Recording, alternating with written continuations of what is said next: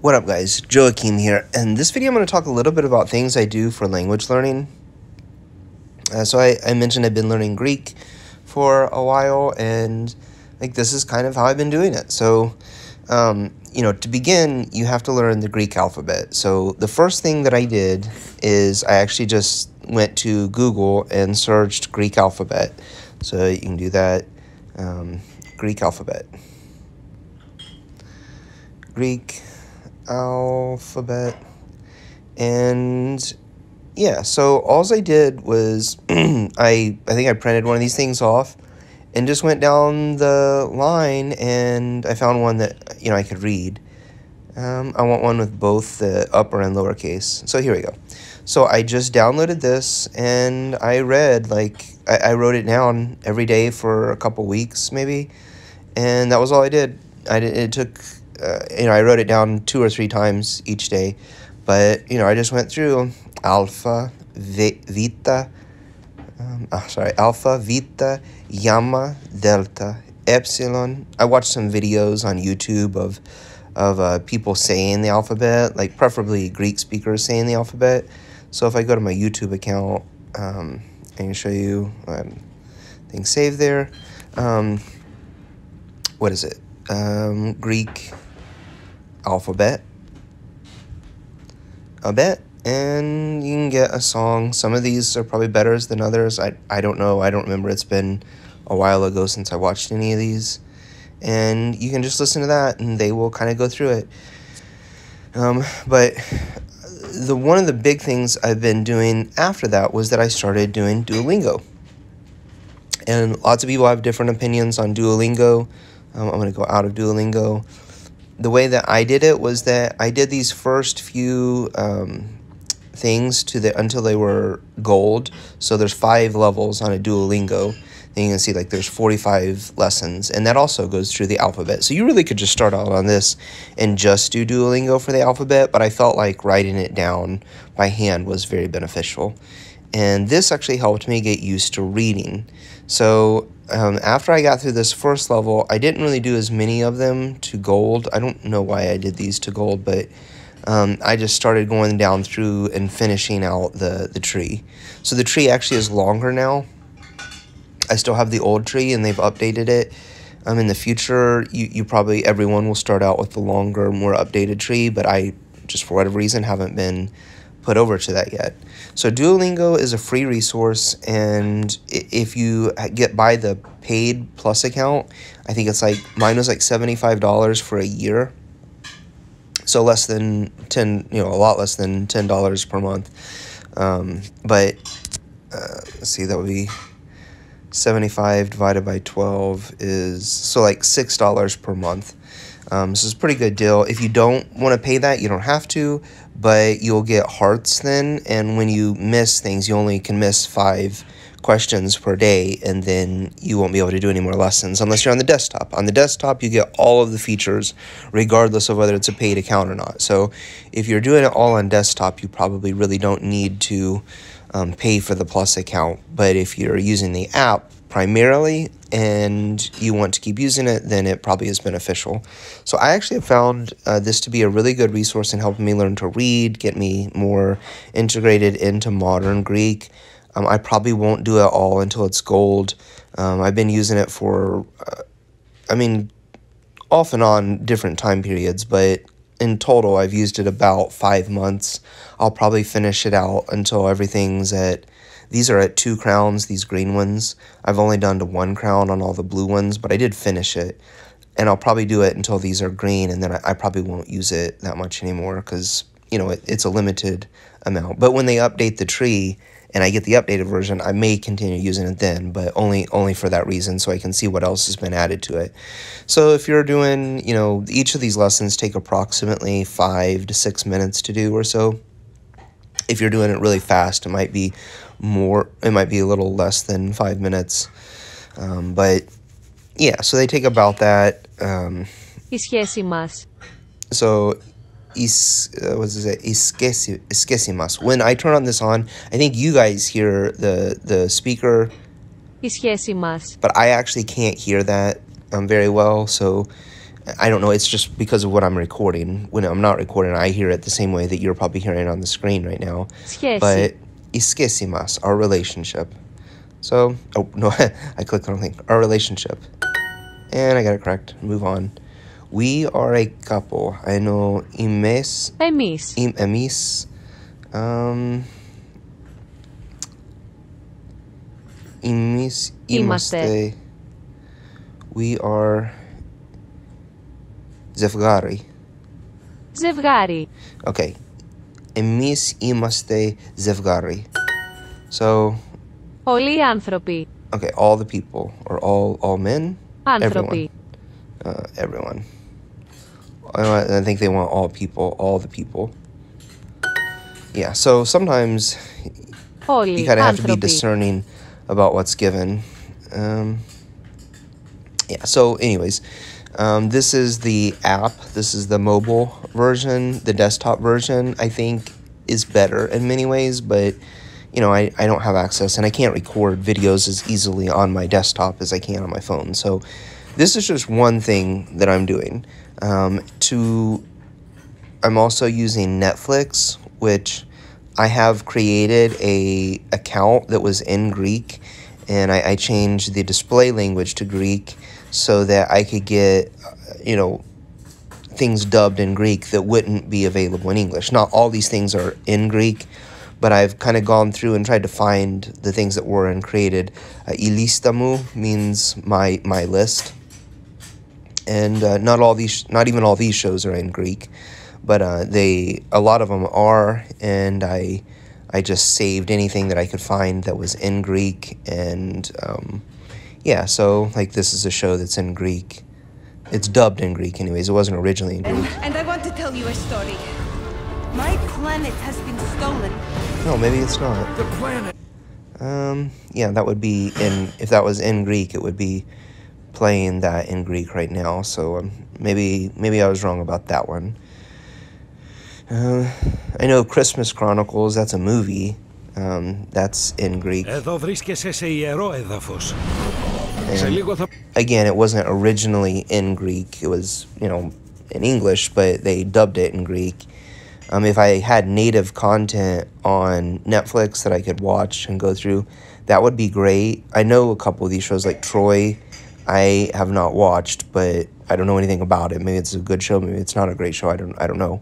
But it is not in Greek. I actually saved that because I want to take the transcript and read it and translate that for reading purposes.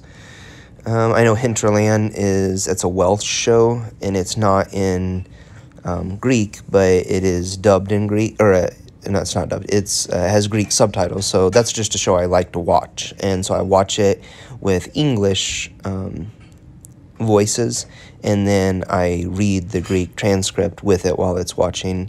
So that's you know, something. This show, the Troll Hunters. That is. 8 o'clock! We're so late, our kids are gonna have detention. Come on, Tobes! Beneath your feet, That was there in is a Greek. secret world. Huh. Civilization where good trolls live.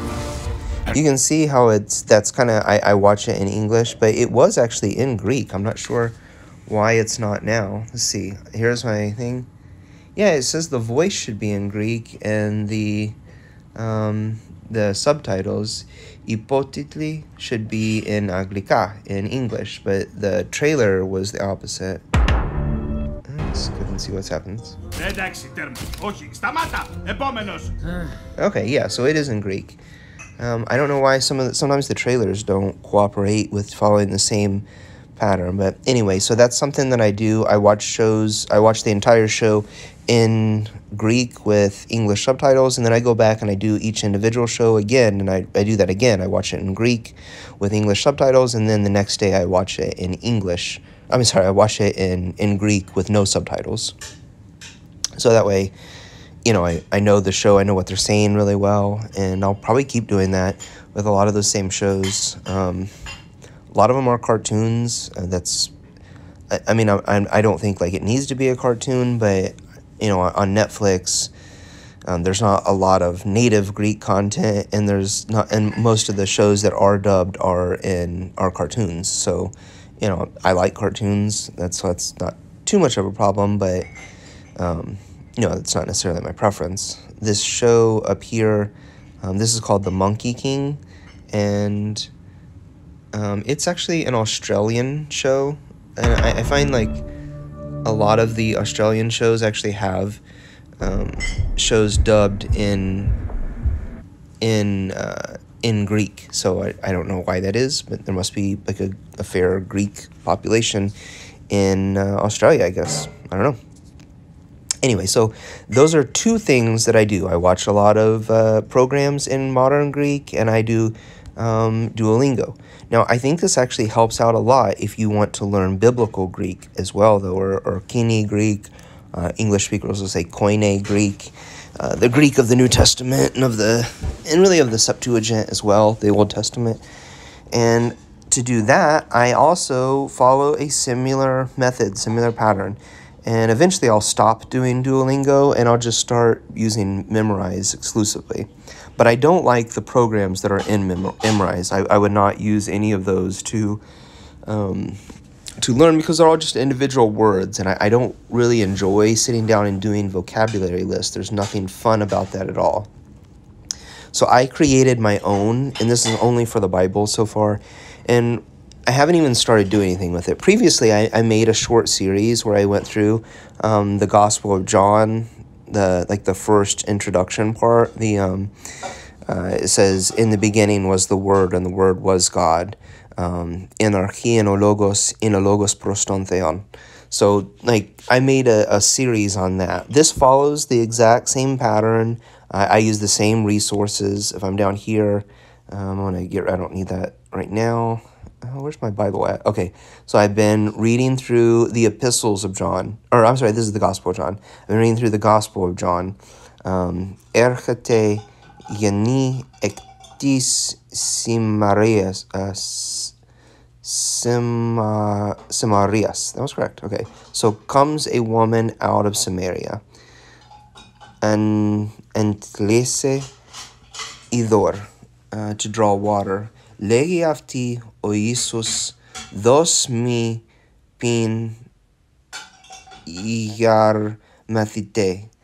And as I read through that, I don't read it in English and Greek. I just read it in Greek, and I am kind of glancing down at those English words to try to, try to know what it says, try to understand the message that's being communicated in it.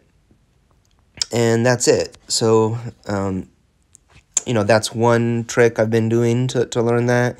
And then I haven't started this course yet. I've been making this course, but this is the epistles of John. So I'm sticking with John because John will probably use similar vocabulary. He has a specific writing style. So it's good to stick with one author.